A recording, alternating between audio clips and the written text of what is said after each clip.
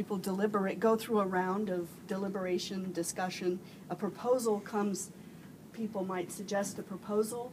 At that point, the facilitator is engaging in a certain leadership around helping craft that proposal, and then the group, each member of the group has to say, yes, I consent, or no, and here's my objection. So, but just in terms of understanding the map, because that's really kind of the part that I'm, so this is your values and structure. This is like some of the organizational things that need to be in place to, in order to use it, we got to have these things in place. Okay, this is the decision-making part. That's the circle work, exactly. Okay, these are the holacracy ads. These are qualities you want in your leaders? Yeah, although leadership is shared, there are distinct leaders that serve. And one of the unique things about sociocracy is it really involves a lot of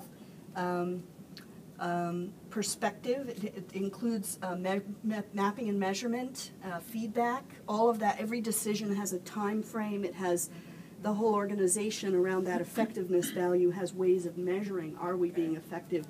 And the circle itself has ways of measuring. And this one was, these are outcomes? It says circles of consent allow possibilities?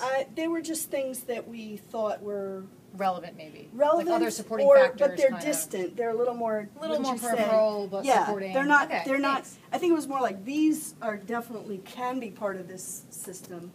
These are maybe not some are more considered central. at all. So these are.